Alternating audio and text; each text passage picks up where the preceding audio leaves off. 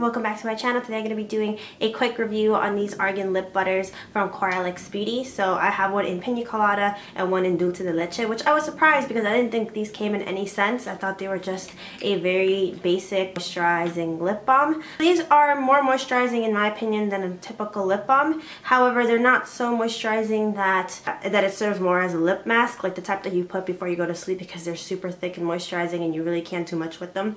These are not sticky at all. They're very smooth. It has a really cool whip consistency, so you would think it'd be very thick, but once you get it on your finger and apply it to your lips, it sinks in quite quickly. However, that being said, I still apply it at the very beginning of my makeup routine so that it fully sinks into my lips and doesn't affect the application of whatever lip color I'm applying. I used one of these in a video that I did on my third channel, and I used one of these at the very beginning for that very reason. So these definitely came in handy this morning because I was filming a lip swatch video and my lips were on fire. Liquid lipsticks are so difficult to remove, even with like oil-based removers.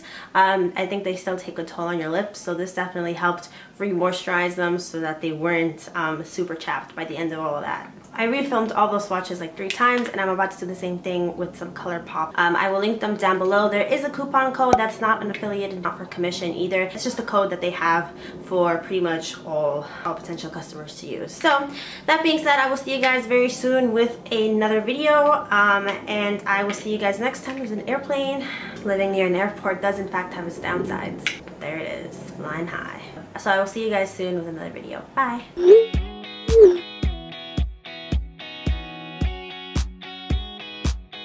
So today I'm going to be doing a review / demo of the Real Techniques Brush Palette Cleaner. A couple years ago, Sigma came out with a giant glow